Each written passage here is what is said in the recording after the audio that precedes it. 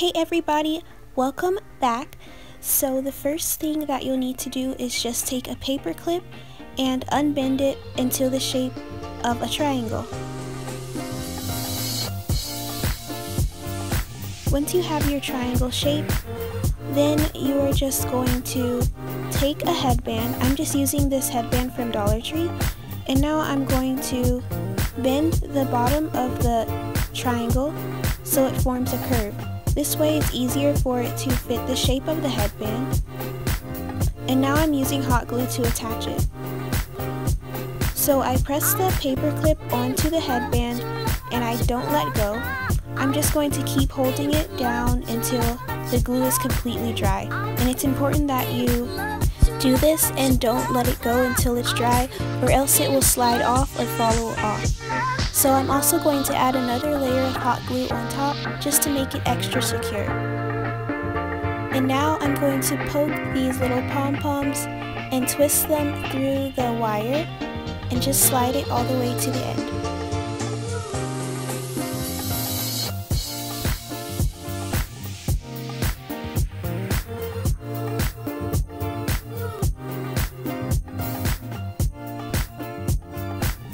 Because the wire is thin at this part, I'm going to hot glue this pom-pom on to make sure it doesn't come off, and hot glue the one above it. So now you see this little space of the opening. I'm just going to take hot glue and put it directly on top of the pink pom-pom and then just press those together. I also add another one on top to make it more pointy. And that's it. Now you have these cute little rainbow ears as headbands. Next, you're going to take a pair of heels, any heels that you have, and the first thing I'm going to do with these is take some scissors and just cut off the strap on both sides. Now with my hot glue gun, I glue on a small piece of glue and then I just add pom-poms one after the next.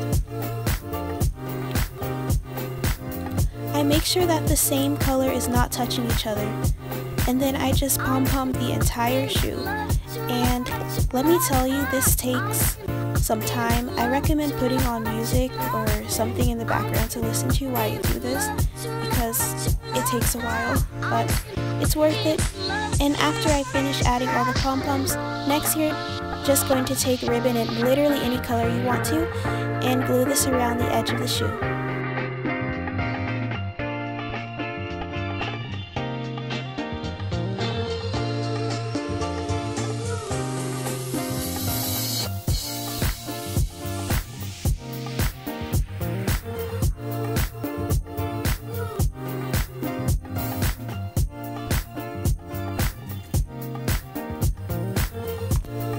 Okay, so that's it, and this is the finished result.